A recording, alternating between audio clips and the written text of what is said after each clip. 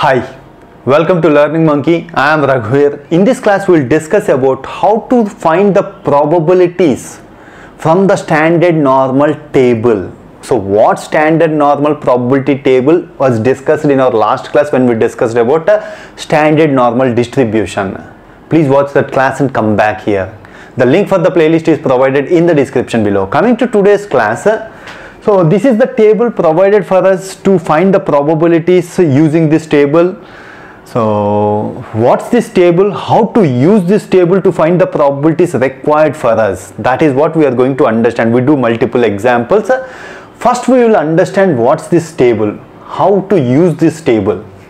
See here, if your standard normal random variable z is given as 1.45, this table is going to provide the probability value from 0 to 1.45. If you search this table, how to search it, we will explain you. If you search this table, you will get the probability value from 0 to 1.45, means the area under the curve 0 to 1.45. That is what this table is going to provide, and they have provided you only on one side. It is going to provide only probability on one side. That's enough. Why that is enough? We already know normal distribution is symmetric. Finding probability from 0 to 1.45 is same as finding probability from 0 to minus 1.45. Both are same area. It is symmetric about the mean. That's why one side is enough to find the probabilities of the normal distribution, standard normal distribution. So that's why they have provided only. And one more important point you have to understand, left hand side from the mean, the area under this curve is 0.5. Right hand side under the mean, under this curve, the area under this curve is 0.5. Total probability is 1. So these points, based on these points, we will solve the different examples.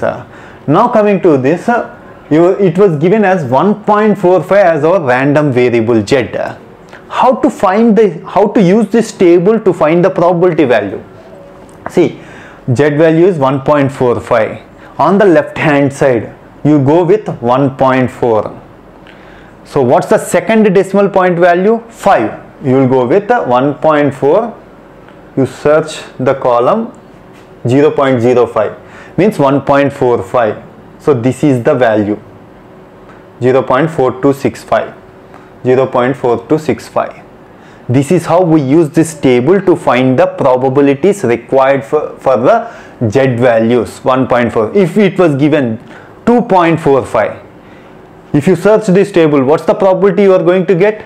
0 to 2.45. What is the probability? What is the area that satisfies under the curve from 0 to 2.45? That area it is going to provide. This table is going to provide. How to find that 0.25? 0.2.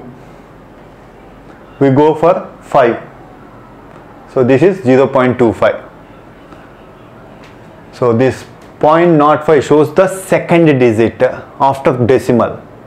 This shows the first digit and the previous digits in the decimal value. So 1.4. After decimal, it is showing one digit. This shows the second digit. This is how we use this table to find the probability values. Now we are going to do some examples. See here, probability of minus 1 less than z less than 1. If you want to identify the probability from minus 1 to 1, graphical intuition will help you. So we need to identify minus 1 to 1 by square root of 2 pi e power minus z square by 2. This is the equation we have to use to find the area. Instead of that, we are using this table. So minus 1 to 1, this is the area we are going to identify. We know that this is symmetric. 0 to 1 you can identify. 0 to minus 1, same area, symmetric. So our z value is 1.00. So 1 means 1.00. You can write it as a. So 2 times probability of z. Z is 1.00. 2 times probability of z means 0 to 1, 0 to minus 1. That's why multiplied by 2 times. So how to identify 1.00 from the table? 1.00. 0.00. 1.00 is given as 0.3413. So 0.3413 multiplied by 2, we get it as 0.683. In our last class, when we discussed about the properties of normal distribution, so this -1 means one standard deviation from the mean value, +1 means one standard deviation from the mean value towards right. The area under this curve, this values is always 68%. That is what we got here, 68%. So from the property, so it's this probability, this is how we identify. So now coming to the next one, probability of 0.87 less than z less than 1.28. We need to identify the area from 0.87 to 1.28, means we have to identify this area.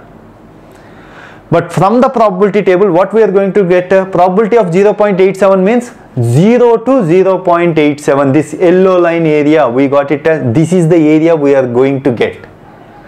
Probability of 1.28 means 0 to 1.28, that is, so blue line area, that is the area you are going to get. But we need this area, 0.87 to 1.28, means we need to minus, so probability of 1.28 minus probability of 0.87 will give the required area. This is the area you are going to get. So we need some basic understanding and we have to identify the probability values. How to identify the probability of 1.28? So from the probability table, so 1.2, in this line you have to go with 0.08, means this is the value, 0.3997. Similarly 0.87, 0.8, you go with 0.07, so this is the value. So this is how we need to check this table and write the probability values. So the probability values are 0.3997 minus 0.3078. So finally the area under the required area is 0.0919. Similarly, if you want to identify probability of z greater than 0.85, means we need the area 0.85, greater than 0.85, we need this area. We already know this right hand side, what is the probability value? 0.5. So 0.5 minus 0.85, probability of 0.85 means this area. If you subtract this area, you will get the required area. So that is how we write the 0.5 minus probability of 0.85. It is 0.5 minus 0.85 is 0.3023. We are not showing again the table. So if you subtract this, final value is our probability, required probability. So this is how we need some understanding about probability and normal distribution, and using the table we can identify the probability values. Hope you understand how to find the probability values given the Z table, means standard normal table. Hope you understand the concept. If you have any questions regarding the concept, please post your questions in the comment section below. Thanks for watching. If you haven't subscribed to our channel, please subscribe to our channel and press bell icon for the latest updates. Thank you.